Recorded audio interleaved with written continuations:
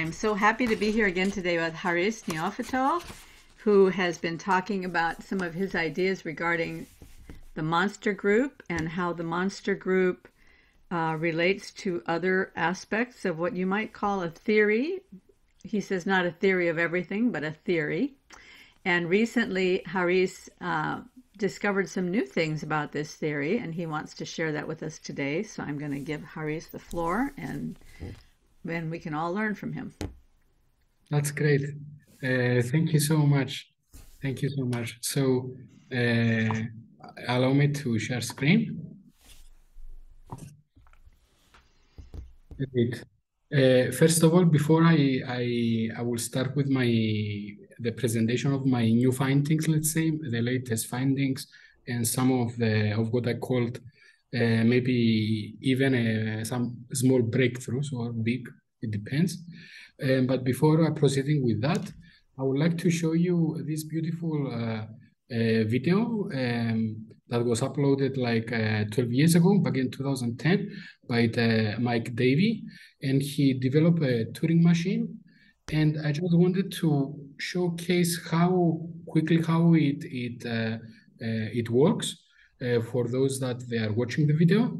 And what I wanted to clarify here is that during our construction of the minimal order of each group, of the monster and of the baby and henceforth, what we have used during the last step, the procedure was concluded with us removing that excess duplicate value.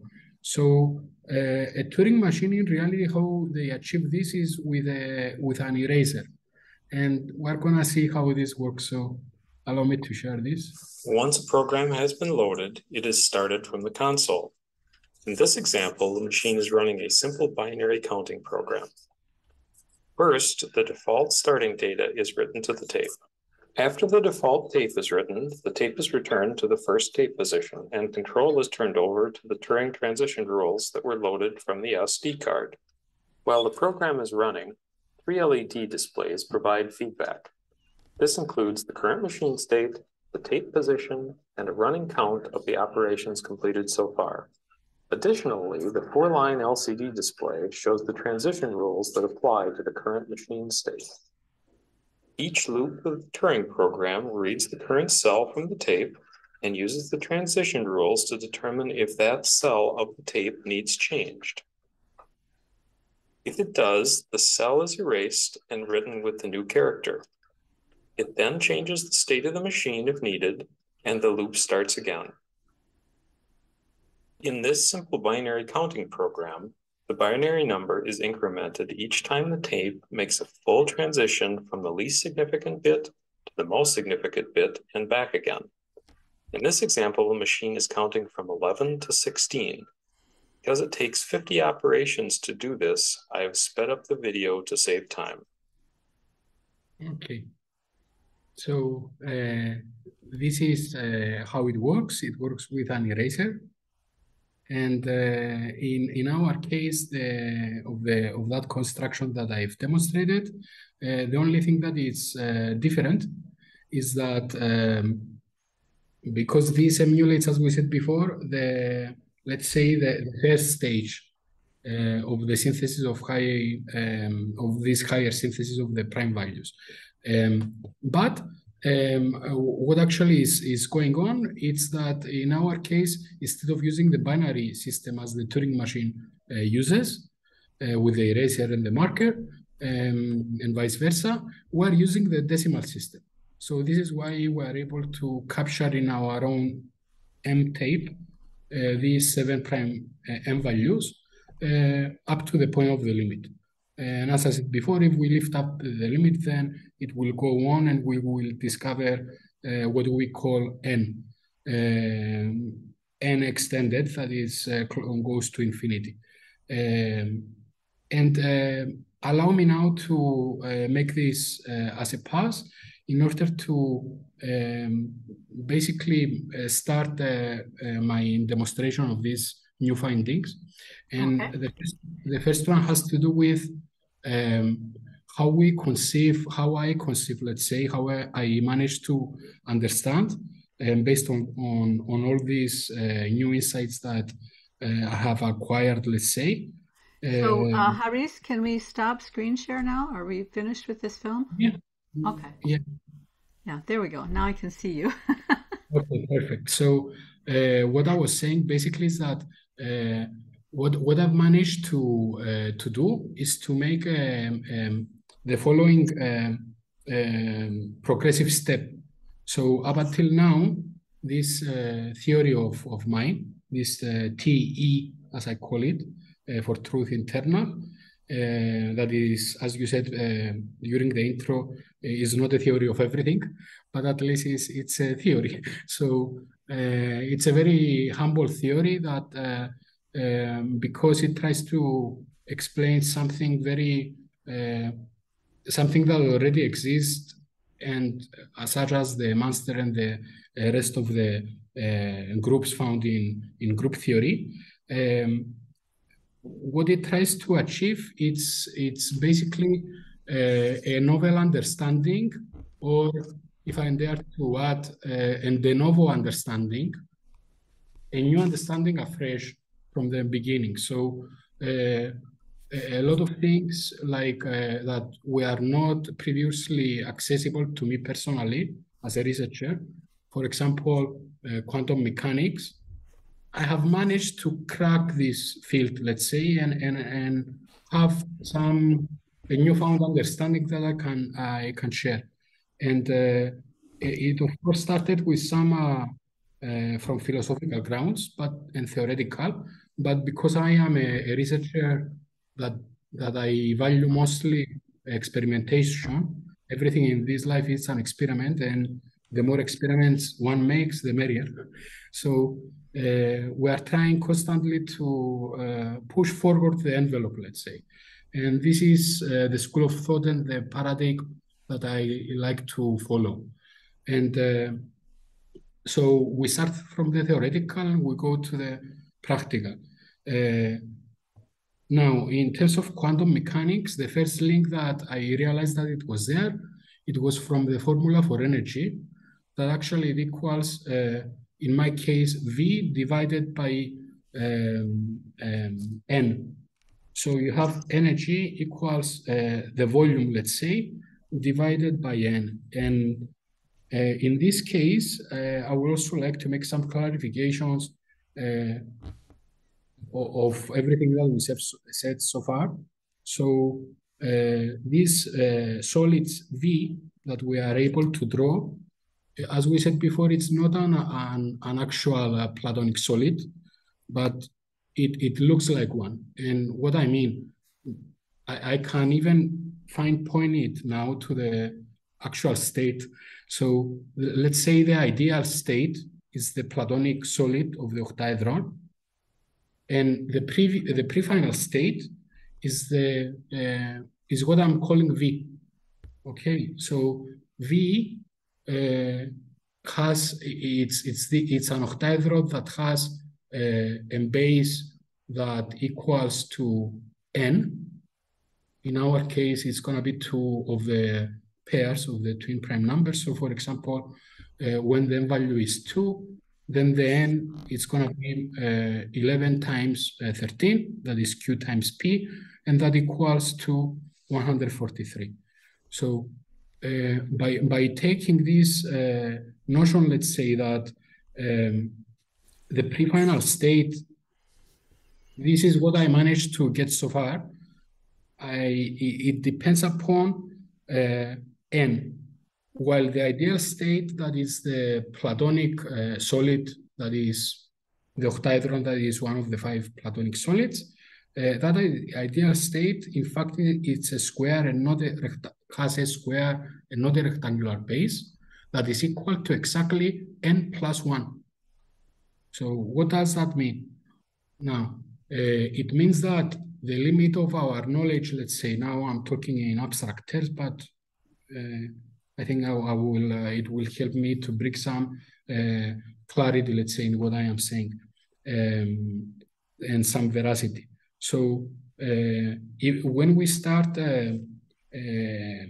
understanding that this prefinal state has a rectangular base that is P times Q, and in the case of M equals 2 is the N equals 143, then in the ideal Platonic state, the octahedron has a square base that is equal with 6m times 6m, and that is n plus 1, because according to the formula, one of the formulas that I've showed you, that is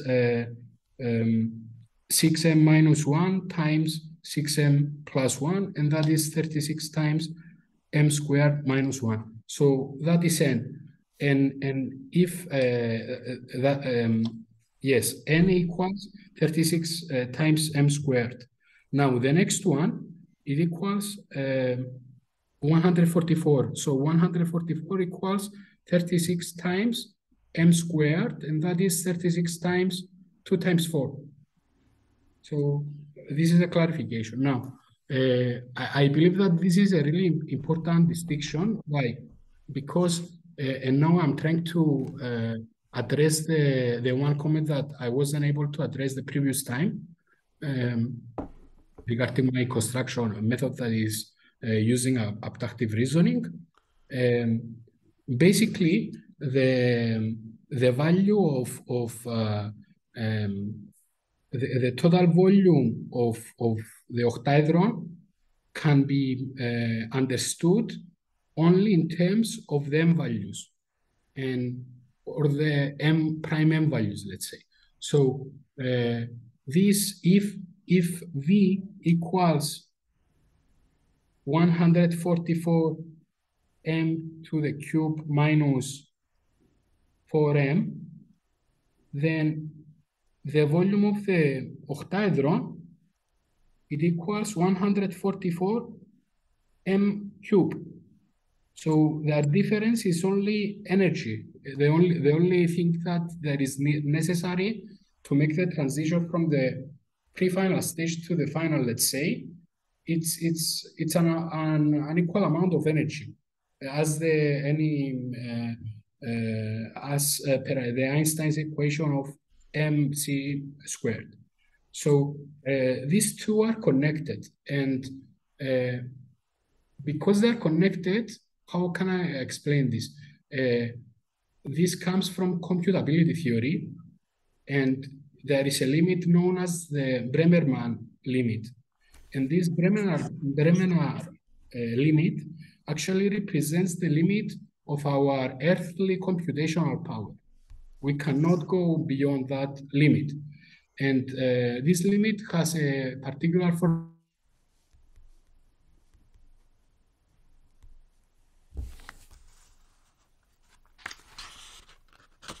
You seem to have lost Haris at this moment.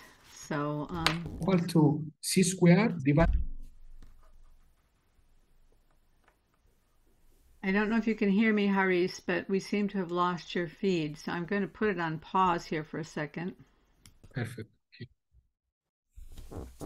So I was talking that there is a notion in computability theory that has to do with our limit of earthly computation and the power, let's say, of computation that we humans have. And this has to do basically with a formula that is c squared divided by h, where h is the Planck constant. And as I told you the previous time, the way I parse reality is a bit different than everyone else. My mode of thinking and logic and reasoning is quite archaic, as I said the other time. And this allows me to perform one transformation that has to do with getting the inverse of the Bremerman limit and designate that as equal to n, exactly n. So by doing this, it means that we give an expression to this limit of our theoretical computational power within Earth, let's say. and within this system that we are living in. So what I am proposing is that since now we can define this Bremerman limit, the inverse of the Bremerman limit being as equal to this n, that means that at that stage, we discover this solid V that I am talking about. If we go one step even further beyond this limit that is n, exactly one step, so it's not like a huge step, it's just a single step. If we just move a little bit forward, we will discover then the solid that we call octaedron, the Platonic ideal solid. So these structures are both real. We can visualize them. We can, in our imagination, we can simulate them, and also we can even construct them or 3D print them. So we can start printing these shapes, and by extension, we can also do this to the prism that each of these two solids, let's say, the Platonic one and this one that I am referring to, they correspond to. So one V belongs to TV. That TV represents, in this case, the hypothetical total volume of the universe at moment M. And what happens at the exact next moment, it means that as we make the shift from this transition, let's say from the pre-final to the final, from what is down to our level, let's say to the more idealized state of that, we discover this Platonic solid. So this transition is not by any means to be regarded as trivial. These two solids, each corresponds, has a correspondence. So as I told you before, V corresponds to TV or 10 and so ever, and so on. And could I ask a clarifying question, Harry?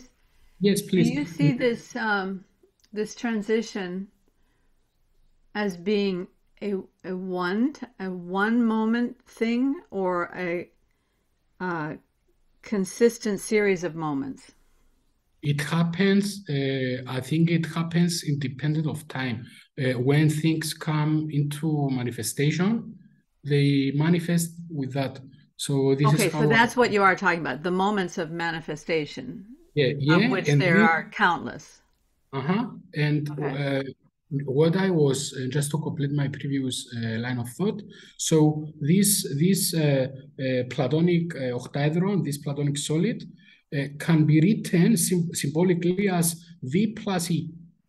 This is the important bit. This is what I want to for people to understand. So because you want them to understand that energy is that. Yes, it's energy. Okay, so would that correspond to what Wolfgang Smith is talking about when he talks about the vertical causation? Yeah, it's because it's the individual conscious agent that makes the computation. If you don't compute, if you don't calculate, you will never find out. So you understand, maybe it's like for example, lotteries, they know this very well. They tell you if you don't play, you will never win the prize. So if you never do the calculation, you will never find out the actual answer. Maybe you compute it in your head, whatever the case, you are going to perform the calculation. If you stop at the before doing that, then you will never find out. And now it's nice what you ask there, because it allows me to proceed in this philosophical manner that I strive for it to be really practical, so people can falsify me, or they can test it and they can actually build something. This is what I want to do. From what I understand, people and they can start building circuits where you can get free energy. Not free energy in the sense that everyone understands. Free energy, as I understand it, and as I understand, free energy is like you put inside a fraction and you get something out. Okay, so if you understand it, let me explain it in a different manner. I spend 1 and I get back 10. So you put in, you get back 10. So this is something that can be happen without, and this is the important bit of the whole of my whole philosophy, let's say, and existence. So does it? Are you just using 10 as an example, or do you actually think it works in tens? Because No, when it you works. were talking about it, what occurred to me is that this might, and I'm just throwing this out there, it might be an example of the Pareto principle, where the square root of anything accomplishes 80% of, like the square root of the number of employees in an organization do 80% of the work. The square root of the number of planets in the universe carry 80% of the mass. Yeah, but it's slightly, I agree with that principle, but in this case, it's a bit different. It has to do with for example, I can define a term like half energy being, or as I call it, fuzzy energy, being equal to 0.5 E. So I can write it down in that way. And in the same manner, I can represent, I understand that what we call matter or M basically is 0.25 E. So it's 1/4 of that. And what I call T, and we had this discussion, and I wanted to also clarify that because T is 3M, can be written as 0.75 E. So it's 3/4 of the energy. So these ratios, because they are it has to do with ratios and proportion and logic, basically. Because logic is rational, what I tried to say the other time, we want to take the nomological order and divide it by the narrative order. So, and if that is equal to 1, then it's great. And here is where the skeptics come, and they say, but you need to insert also the standard units. And I say, okay, that's no problem. I can actually abide by that rule because, of course, it's useful. They are there for a reason, so they are part of the nomological order. So, of course, you as a scientist, you strive for getting the perfection. Let's say that you want to galvanize things into action. So this is what I wanted to say. Now, just a small comment on the fundamental nature of 3. I truly believe that is fundamental because it's not an arbitrary choice that I came upon and said, I want to define T as being equal to 3M. What I did is like, I took the ratios from TV divided by V. And in the exact same matter, I also took the Platonic solid, that is the octahedron, and I divided it by n+1. And in both cases, I got exactly the same result. So this is an important distinction that we can make these clarifications. Now, just going a bit further, pushing let's say the agenda a bit forward. As I told you, I managed to think about energy in terms of that the formula that volume divided by n equals the Planck constant times the frequency. And how I get to redefine again this Planck constant, in this case, I am doing something new. So what I'm saying is like, what we must do is like in my case, I am performing an extreme reduction because the Planck constant equals with it's divided by 2p. So I'm just saying I'm gonna make a count for the value of pi. Sorry, I'm gonna count. I'm gonna replace the pi in that formula with the natural unit. So I'm making an extreme oversimplification, let's say, but it's useful because it gives rise to the decimal order of things. So it's like a constraint that is enforced in a manner to guide the search process and the quest to get more answers into what exactly this Planck constant is, because it's something very small. Even the reduced Planck constant that is 2 times, let's say, and divided by that is something very, very small. But in my worldview, because I am taking the reciprocal of that, so I'm getting an integer. So it's very important that we are getting integers. It has a one-to-one correspondence with what we are saying before, like not all the real numbers are real.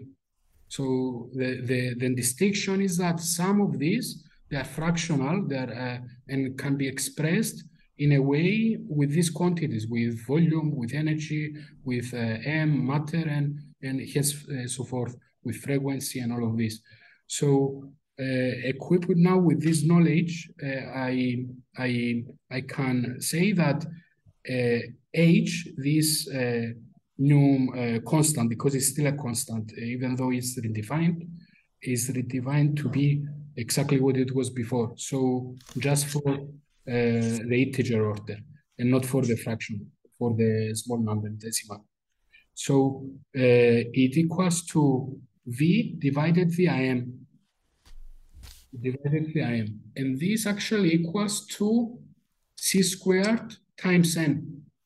So that's for Okay, for so let's back up just a second. You said V divided by what? the V divided by M for matter. Uh-huh. This is the value. Okay, so for example, we have 1114, that is the volume when the M value is 2. And when we divided that by 2, we get 576. And when you analyze that, when you factorize that, you will see that is equal to 4 times N. That is C squared times N. That is 4 times 143. That is the N for the M value. And this is like a new way to understand this H, let's say, what this constant is, because it's very important. So, of course, when you get the formula H times frequency, and you use this definition of this H constant, that is V divided via M, then you get the frequency of M, that is M divided by N. And that gives us energy. So it gives us again the energy. This is how I came up with this formulation that also is to be found in quantum mechanics. Now, pushing this notion a bit further and more deep into the, let's say, the fine technical details of this, when the scientists decided that they need to produce a reduced Planck constant, they did it for a good reason. So this is what I am also doing here.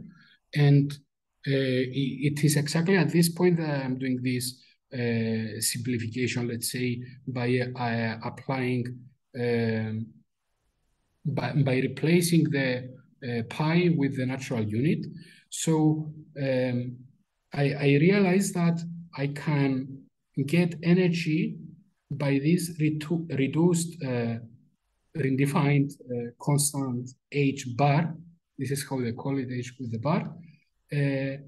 When I multiply that by omega or work, this is either the angular momentum or the work.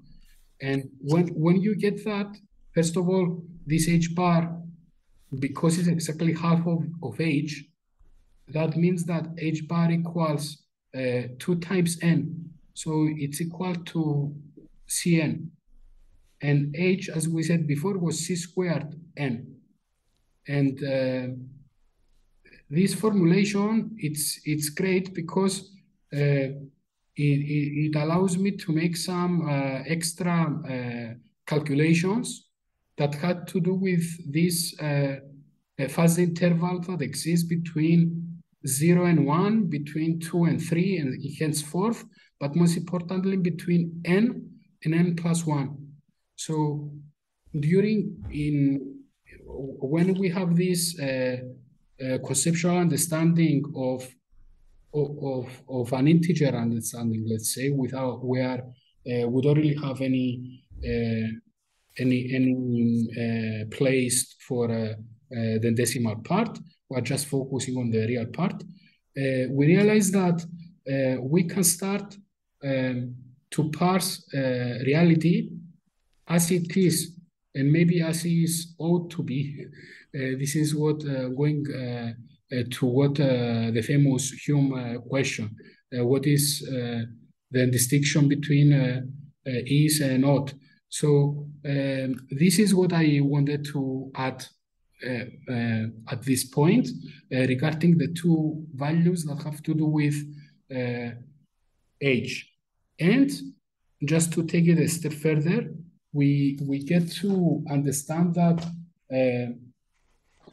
when we multiply, and this is a question that comes from quantum mechanics, when we want to calculate the energy for a surface n,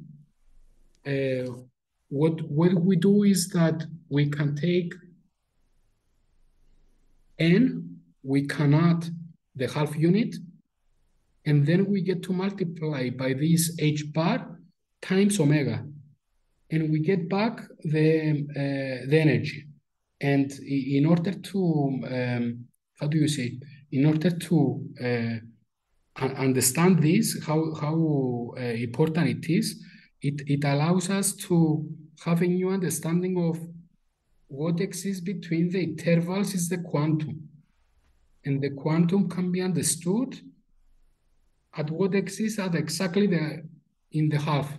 So now I'm getting back to all this symmetry that has to do with the sporadics, and because it's very important.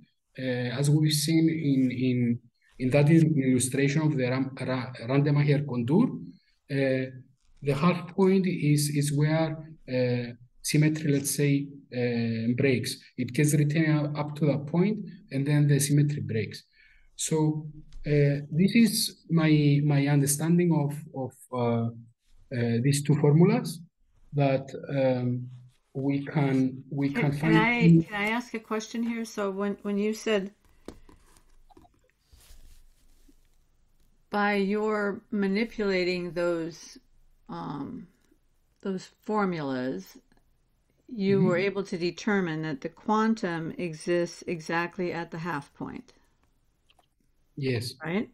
So when you say the half point, it could be the half point between 0 and 1, or it could be the half point between 2 and 3, or between n plus 1, or even in our case, because it's very important I think I made a mistake before, and I would like to clarify that. So energy equals h bar times omega, but it also it equals n times half times the charge divided by 2n plus 1. So if you notice, 2n plus 1 is exactly the double size of n plus half, right? It's exactly double. So this is the connection. You get the charge, that the charge basically is twice the energy, is Cn. So it's a very concrete quality that it can be quantized. So the charge is what can get quantized. So what I am talking is, like, I managed to pinpoint down in my system that it has this decimal view, this landscape. this landscape of numbers and of qualities. So well, I guess the question that I wanted to ask, and maybe I'm because I am neither a quantum physicist nor a mathematician, so my question is probably kind of stupid.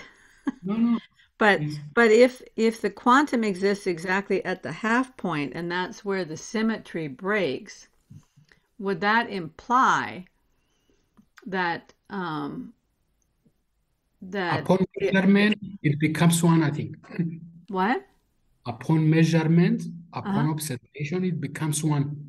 Okay, so that was what I was going to ask. Is that the point of the symmetry breaks is what happens when the measurement happens? Yes, until, let's say, until the measurement happens, when the measurement happens, it becomes one or another integer. It doesn't have to be binary like 0 or Mm-hmm. 1. It Mm-hmm. can be like something with more carrying more information, and that is the decimal system. We are not machines. We don't need to parse reality only with 0 and 1s. We can parse it with, as human beings do naturally, with numbers. So by doing this, by having this understanding, we can even go beyond. So the second part of what I wanted to share with you is that I've managed to make the calculation for the gravitational constant from Newton, G. And I came up with a formula. This formula presupposes everything that we've said so far. It doesn't break anything. It's faithful to everything that has been said. Do you And happen to have that written out to where we could share that while you walk through it rather than just yeah, talking through? of course, and I It's a can make. little hard to follow when we're just I know. listening to the I can formulas. make. Yeah, yeah. I try to be as descriptive as possible, but of course, allow me to share, and I can also compute. Can you see the screen? Yes, uh-huh. Okay, great. So here we get this gravitational constant that has a very fixed number, but I am able to perform this calculation in the following manner. G can be written as in the following way. The half energy, when I get the half, okay, the half energy, and I multiply it by, sorry, here I have a mistake, yes. When I take the half energy and I multiply it and I square half energy and I raise it to the power of t, and I multiply that by a number n, that it doesn't need to be, in this case, it's not a twin prime, it's just a number where the distance between P and Q is greater than 2, okay? And it's greater than, we will see what this number is and why it's important. And I can divide that further with half the energy raised to the power 2t. So twice the power of that. Now, this allows me to perform the following, let's say, calculation.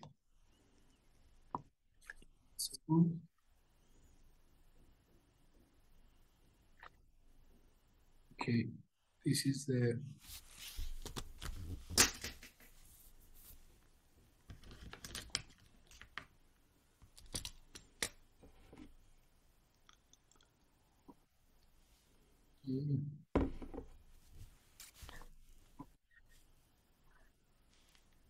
Apologies, guys, sorry.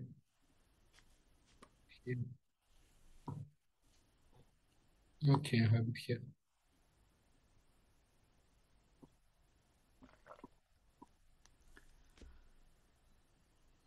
Use this one. Okay. So,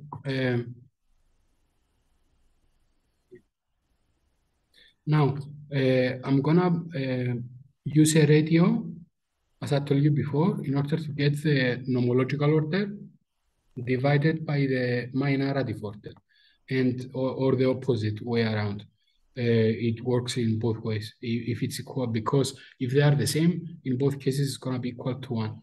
So what I'm saying here is that if you remember, we have calculated the m value for the speed of light, and the photon is a massless object. So it's very interesting that the m value is fixed on m equals 5.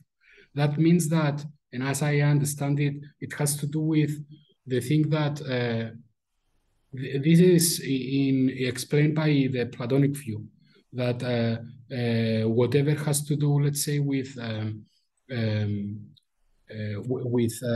numbers, it can be expressed and found in nature. So it has to do with the theory of forms. So a form is not a shape. So something that is massless can also have a form. So in this case, the photon that is massless, its form, it's equal to 5. And in this case, we are getting the half energy that is 2 times 5. So it's 10, which is very convenient because we are talking about this decimal. And we raise it to the value of t. And when m is equal to 5, that means that t is 3 times m, that is equal to 15. So we get 10 to the raised to the power of 15 times a number q. In this case, this number, and I can explain further this number, but it in this case is 31 times 2153. I would like to point out that 31 is during the stage of our analysis of our construction, this number corresponds to P3. So it's the P value that corresponds to the m value that is 5. So 6 times 5 plus 1 equals to 31. And we further divide this by, again, the half energy or the fuzzy energy raised to this time to the double the power of t. And what this gives us is this value here. And when we divide that by the actual gravitational constant, we get 1, the unit, the natural unit, and you see we get the correct standard representation here with the units. So it's a nice way, let's say, to perceive these constants and even the gravitational constant. And now, if can we take this information and build a bit further? So what I'm doing here is actually scaffolding. I am managed to reconstruct and via understanding, let's say, some constants, and then whatever information I gain, I utilize it to move a bit forward.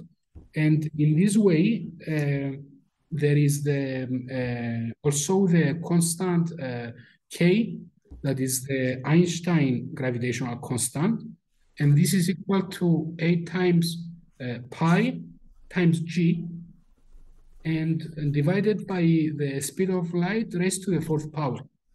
Okay, so I can take this formula for the actual representation that I've developed, that is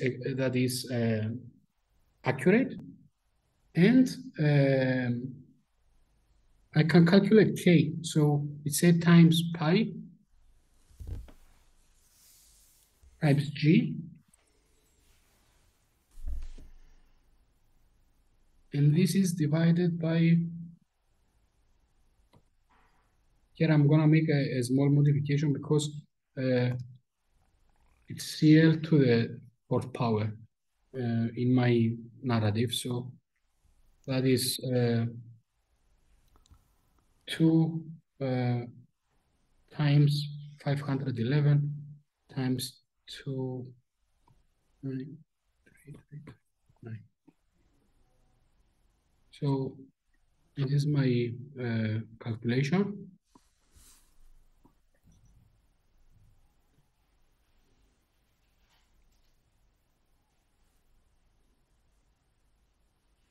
let's see. Sorry, this is, yeah. Oh yeah, this is a calculation. This is actually a simple calculation that we can perform. And yeah, this basically concludes what I wanted to um, share to you at this stage. And just to add as well some extra pieces of information, we can utilize now this half energy, and we can realize that it can be written as V divided by this newly refined reduced constant H bar. And I can use that in order to calculate the gravitational constant and Einstein's gravitational constant to a high accuracy. So, do you want to add something? Do you want to ask me something or? Well, there's just so much here that I don't have the background to understand. So I think I get the general drift, but I wouldn't even know what questions to ask. Okay. Because some of those calculations are they just kind of go right above my head. I struggle a bit understanding where you got the numbers that you use in the calculations, because in some cases you seem to add in a number which, to me, because I'm not knowledgeable, to me it looks like an arbitrary addition. Mhm. But I'm assuming that you had a reason for choosing that particular number and not some other number. Yeah, I can explain you because this narrative of mine is a bit different. It has to do. Imagine in the following sense, all these constants found in nature, they are very very small. The Planck constant is like minus 35 or something like that. So they are very very small. Now, if we are going to inverse that, we are going to get an integer number that is something that we can put on a scale and weight. This is how I understand it. It's something that I can compute with a high precision calculator, let's say with many digits. So if it's something that I can calculate, it means I can actually go into the internet, to the Wikipedia or whatever is my source of information, and check what is the actual value for this for G. Okay, it's something that is well known, is written in textbooks for many years now.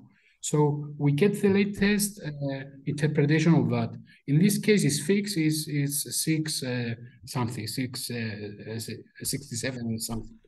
So we get that particular representation. So we get a number. It sometimes it's even a prime number.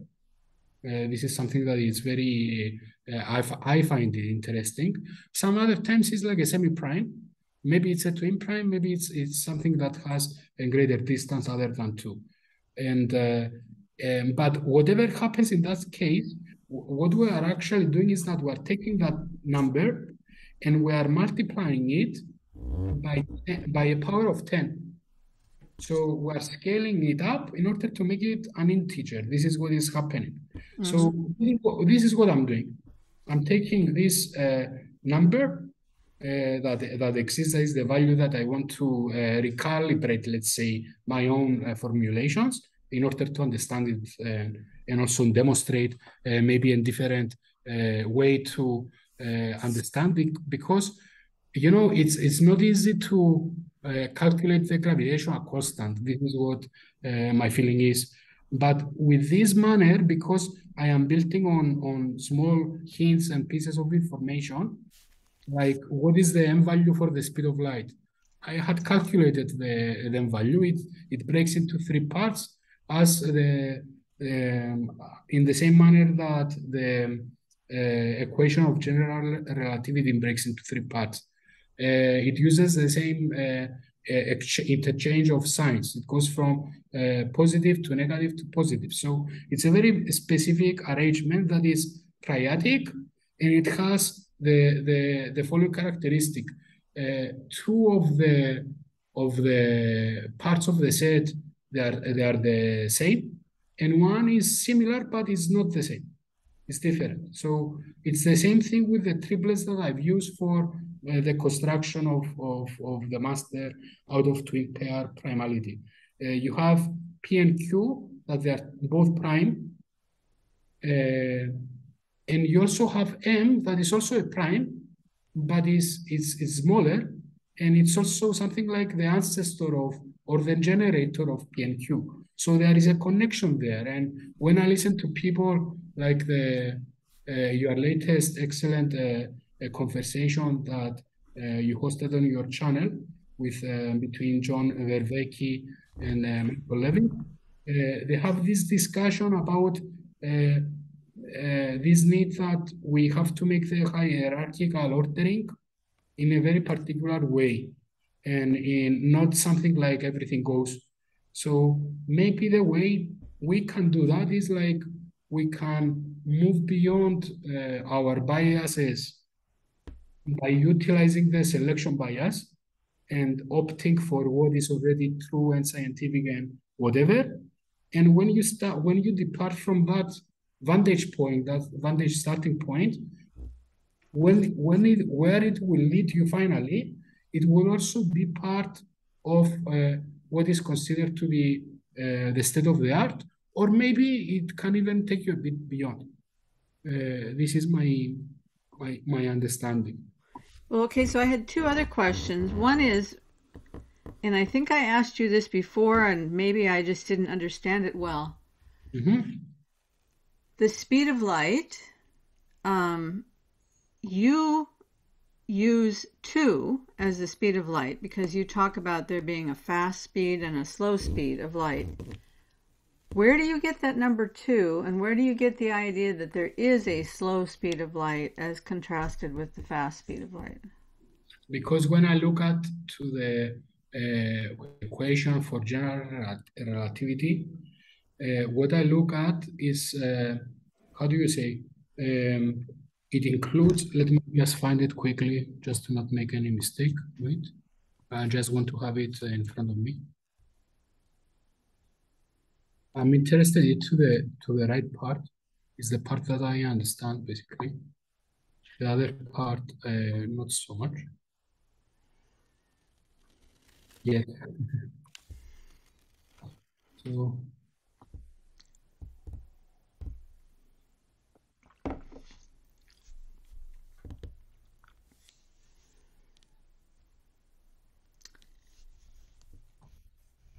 And this may be a question that goes along with that. While you're looking that up, you can be thinking about this question as well.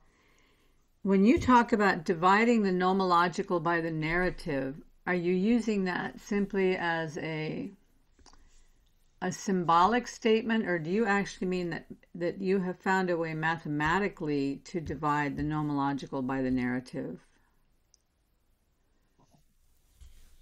And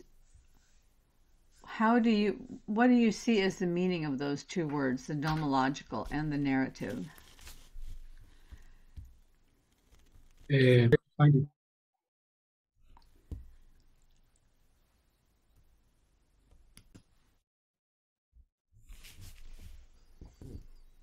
Okay, so we're back. Now, I will try to address all the different great questions that you said. So, okay, I'm trying to find out something. Anyway, I'll figure it out. Okay, so regarding the nomological order, I believe that this, first of all, it's a nice abstraction.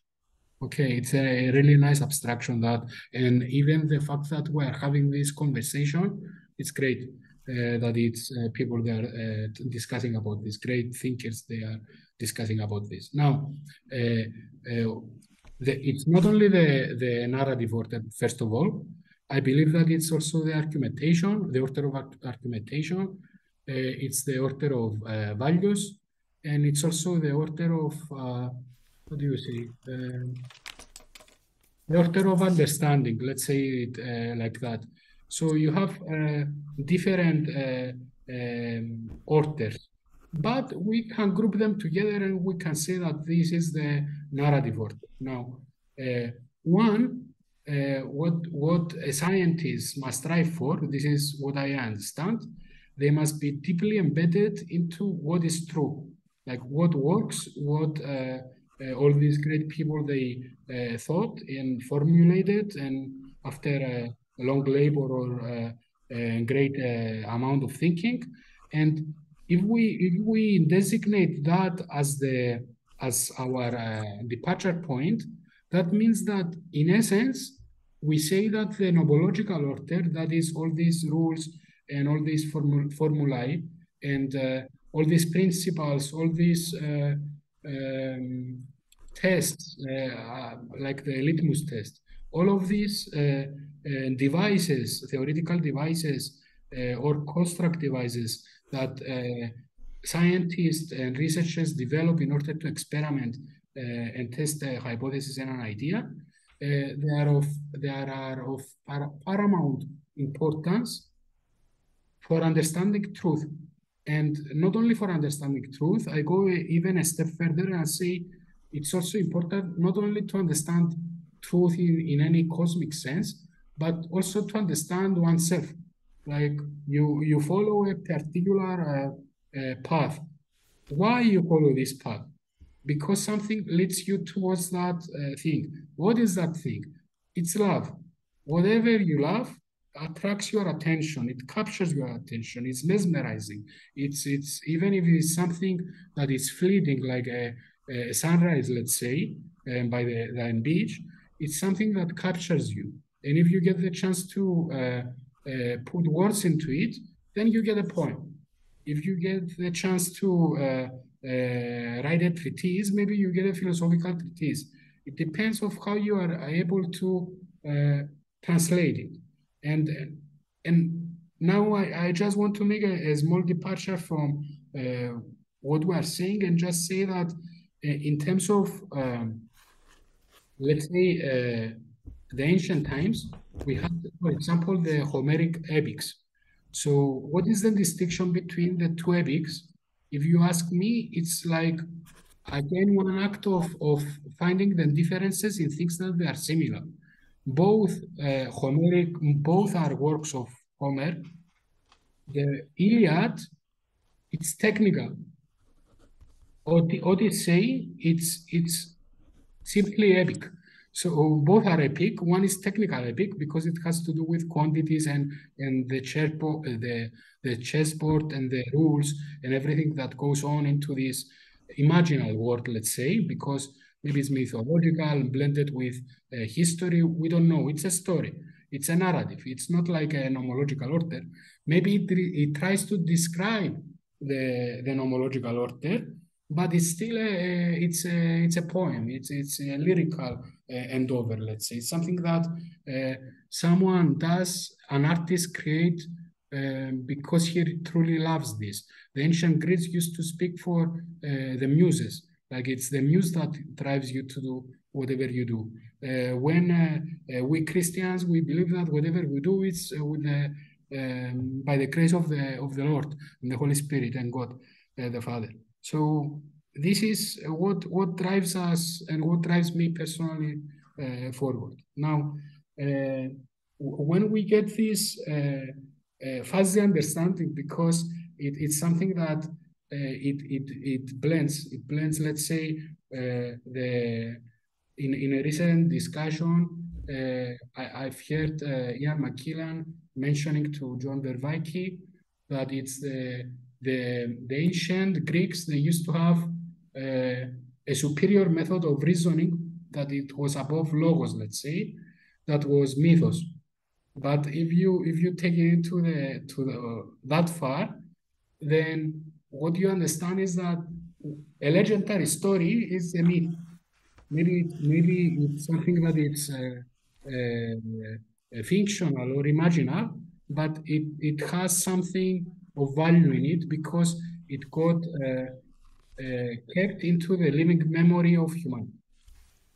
This is one way I understand it. Now, so when you get, for example, the latter part where of the formula of the general relativity, when we go down to calculating Einstein gravitational constant K, that is equal to 8 times P times G, which is the Newton gravitational constant, divided by C raised to the fourth power. What I understand there is the following. On the denominator, you have C to the fourth power. As I understand it, that is the full speed of light. So in my paradigm, we will just write it as, in brackets, CL to the fourth power. Okay, that's clear enough. On the denominator, you have this term. You have 8 times pi times G. When I see that 8, what I see there is C to the cube. You understand? This is why I truly believe there must be a distinction between the constant that is C, which must be reserved for the even constant that is 2, that is part for the twin pair primality. For the speed of light, it can be written as CL. So in this formula, I do see both constants, like the one that I am describing, that is just a fine analysis, let's say, of the speed of light. But I'm also seeing this distance that is C, that is behind twin pair primality. And well, I guess the reason it matters for me is that because I'm not a physicist, I try to understand things in the simplest possible way for me. So E equals mc squared, what that says is that because C is such a very large number, when you square it, you get a very, very large number, which makes the energy just massive from a very small bit of mass. You can take a very small bit of mass and you get this enormous energy. But if C is only 2, then that wouldn't have the same implications about the amount of energy that you would get from a small particle of mass. Does that make sense? Yeah, it makes sense, but I believe I cannot fully confirm this. This is just an insight from research that is currently unfolding. I believe that maybe we're both true. Maybe the idea is that it is indeed transjective. So it covers, it's not either or, maybe it's both. So it's both the objective and the subjective view. Maybe that is the case. So I mean, here's an example of how that might work in my mind, and that it's related to something that C.S. Lewis talked about one time, that he was out in an old storage shed or something, and it was dark inside the storage shed, and there was a tiny beam of light coming through a little hole in the door. And when he looked at the beam of light, it was just a tiny little beam of light. It wasn't important at all. But when he looked into the beam of light, it opened up the whole universe to him, right? Yeah. So in that sense, light can have these two capacities. Yes, and because I tried to catch up a bit with the physicists, and what they are saying is like, I think my view is supported that there is a slow speed of light, because the speed of light is super fast for Earth. Like it goes, I think it goes around Earth 7.5 minutes, something 7.5 times in 1 second. So it has to do with this 7 breaking up again. And in another way, when we go to the vastness of space, of empty space, that beam of light that is traveling, it's like it's in inertia. It's like you are looking at a bright blue sky and there is nothing on it. You will just see that you are not looking at a diaphanous, transparent window, but maybe like like um, a painting or something like this, a monochrome like from Yves Klein. So yeah, it's something like this. At the vast regions of and expanses of space, light travels slowly, while in Earth, due to I cannot explain due to gravity or of the Earth, it travels very fast. And here, just another small note here, because I mentioned this trivia, because this sometimes these are trivial things, but other times they are trivia. So, and some other times they are important trivia. So maybe they are correlated, maybe they are related. We will find out. But another thing that, and now I'm talking about this again, this symmetry breaking, the fact that we humans, we cannot easily uh, fold a newspaper more than 7 times is something else that comes in my mind. Maybe that's the limit when you are trying to push this higher synthesis of things and you transpose and you do all of that. Maybe this is what you get. You get a limit. And as what I told you before, I believe that the inverse of the Bremer limit is equal to n. We can still go a bit beyond 2n plus 1. So it's not that hard for science. And just to add something that is also important for in terms of energy and the conservation of energy, my whole passion, let's say, for sharing all this information with the world and with the scientific community and with your brilliant audience and you, it's that I want people to start thinking that maybe the world is more complex and beautiful than we even dream of. Maybe we don't need a virtual reality. What we need is like maybe we don't even need to go to Mars. Maybe what we just need is to fix this planet and this place. And one way to do it is to practically to do it. Like now I'm talking as a sustainability expert. What we have to do is we have to cut down our expensive computation and go towards sustainable use of technologies. No need to perform these extensive computations that they require all this energy and this consumption and all this extra effort that pressure that we put on the planet. What we can do is like, as I have done in my case, we can enforce a limit. Like we want to search until there. We don't need to exhaust the whole search space just to find one solution, and maybe it's not the optimal solution. Maybe it's something that gets caught up into a loop. So maybe it's a low optimal solution.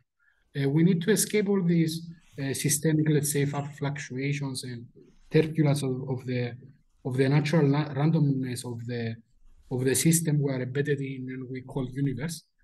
And we need to start understanding that maybe Alcubierre drive can be used, can be constructed. Maybe we can find this dark energy and a way to construct it. So I don't know. And if that is possible, then other options open up. So this is my 2 cents. Well, so when you were just talking there, it made me think about the conversation that John Vervaeke and Michael Levin had when they were talking about constraints. And John was talking about the two different kinds of constraints, enabling constraints and selective constraints. Mm-hmm. You could use the word limit. There's an enabling limit, there's a selective limit. The selective limits are those very hard, cut and dried limits, but the enabling limits are the ones that open up creative possibility. And so maybe what you're talking about with your flexible way of looking at limits is that those are the enabling limits that open up more possibility. Okay, it's great that you mentioned this. This probability space, they call it dispositional space. This is how they called it. What I wanted to add is like it's not only probability space is not only dispositional space, but it is also transpositional space. Equally true. So you get these transpositions. So you don't need to. I don't need to take the whole tensor and start working with matrices in 4x4 dimensions. I can take a smaller three-dimensional measure that I can understand and I can parse and I can compute with my current technological limitations, let's say, that has to do with the measurement problem, basically. So the measurement problem is that we have very few precision digits. When you increase the precision, you solve the measurement problem. Of course, you need to expand and expand all the time, but this is how infinity works. You continue until you reach, an end. And because we are not talking about I'm not talking about the photon traveling to the vast expanses of space. I'm talking about an individual system, a personal system, in this case, Harry's system. So it's how I parse the world and what I am trying to offer. If it's in conjunction with what everyone else is saying, then great, great. Like another thing that they've mentioned was like with your discussion with between John and Stefan Wolfgang, sorry. Mm-hmm. It had to do with this, with a return to the science needs to return to the Platonic understanding. And that's a view that I share. It's very useful. You know why I believe it's useful? Because for, at least for Eastern Orthodox, maybe the religion is Christianity. We talk about Jesus Christ the Lord, but the science, it was Plato. It was about Plato. It was Plato was before the arrival, let's say, and the birth of Jesus. And this is what I believe, and allow me to have also a few, even though I applaud these views, and even though I'm from Cyprus, and Cyprus is Zeno is from Cyprus, which is the founder of the Stoicism school. I am not exactly a proponent of Zeno. I prefer the other Zeno, the Zeno of Elea, that has to do with the mathematical paradoxes and how we can get the halving of the distance and all of this. But I also, in terms of philosophy of science, I like the pre-Socratics.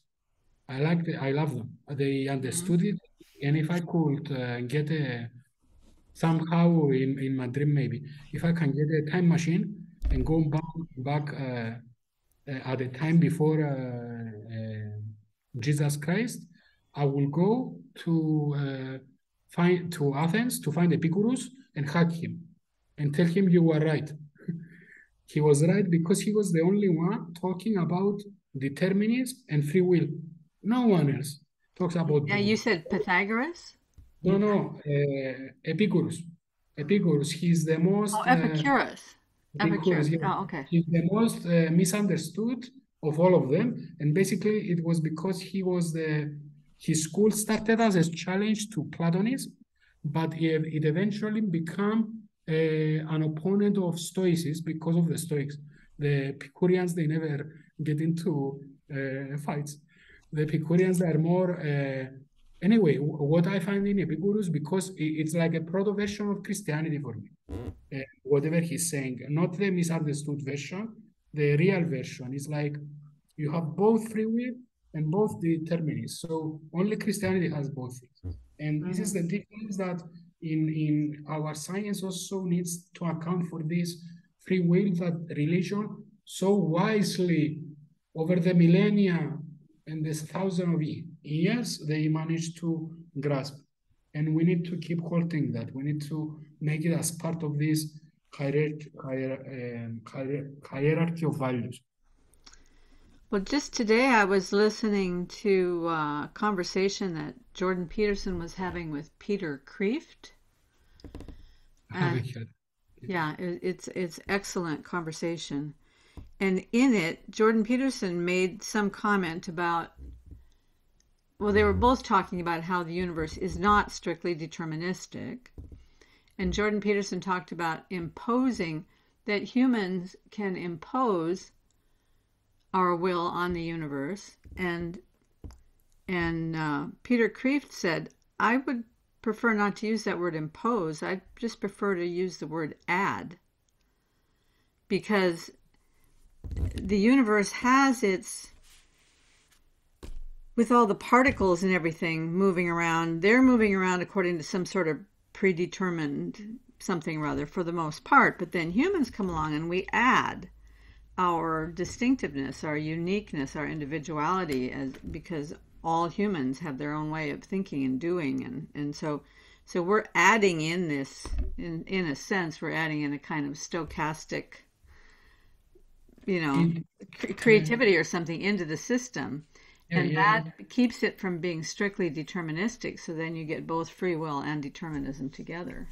Yeah, and this is a lovely thought that we finally arrive at that point. Let's say that of course we can couple these two, and what I tried to show it to a previous episode, but I didn't got time. I have constructed a value. I showed a bit of snippet. I think I have constructed a value that I call psi, basically, and this has to do with the master and that number of the dimensions that the master lives in, and all the members of the happy family also live in. 196, 883, and this value actually I constructed it in such a way in order to one, understand the dimensions that the master lives in and the members of the happy family, and the other was to how can I understand the measurement problem. And the reason I have done it was like, I can show it to you in another episode, let's say that one. But the important, I think that I would like to communicate, and that is why I mention it, is that we can perform this mathematical gymnastics in a manner that makes sense. You understand? Because before it was like a lot of technical jargon and all of that. But if we can manage to do it with the integers and maybe a couple of fractions and a couple of constants, maybe we can agree that a number like 2 or 3, they are also constants. Maybe we can agree that what exists between them, that infinite space of possibility, is what we call quantum. When we go and we make the observation, it's going to be either 1 or 2. So we get to also understand the universe in a statistical manner, and maybe even in a quantum statistical manner. And this is what my intuition suggests, that maybe is the way towards quantum gravity. Like if we manage to make that leapfrog step to the other side, maybe we realize that it's like that in the Alan Jones movie, and there is no one abyss, but there is something there, and we can actually, there is a plank, and we can actually cross it. So if we manage to test this in a specific way, and I know how to suggest, let's say, to engineers how to do it. For me, at the end of the day, it all has to do about circuit editing. So you create a circuit, you manage to pinpoint down the exact capacitance of the system for that circuit, let's say, and that capacitance will determine the amount of energy you want to get back. And this capacitance is like a very small fraction, it's like a fraction of energy. So you can get you can get energy for a fraction of energy.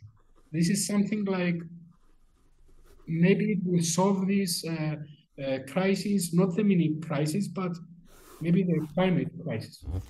And you think that's intimately connected to the quantum gravity problem? Yeah, yeah. It will allow us to bridge the gap with gravity. Like the only quantum mechanics understands the three forces, but not gravity. Maybe this is the way. Maybe this is why, from one side, I understand this might look like a theory of everything, even though it wasn't. Honestly, it wasn't designed to be one. It was just designed to. I just wanted to answer to and John Conway why the master exists. That's how it all started, and but it kickstarted a beautiful journey that, in terms of theory of computation, I think this was described by Kumer, a great mathematician. He said that now I am not putting it to right words, but computation in a way is fundamental, but it's conscious computation. It's like it's not a brute work, it's not a brute force computation. It's not like a random walk of kind of a computation. It's not even stochastic or even heuristic driven. It's more like concise to the split of a hair of a horse, or even less. Like it's a quantum. It can be a quantum theory based on integers. Based on integers, it's something that. Maybe it can bring some clarity into this endeavor of science to bridge gravity along with into quantum mechanics, let's say. Well, it sounds like you are on an exciting path, but you have your work cut out for you. Yeah. Well, maybe in the future, I'm having 2 or 3 people. After I did the measurement problem episode with Brad, I had 3 different people contact me and say, I want to talk to you about the measurement problem. So I have 3 episodes coming up talking about the measurement problem. And maybe after we get through those, then you can come back in and talk about the measurement problem in relation to what you've discovered. That's great. Yeah. That's great.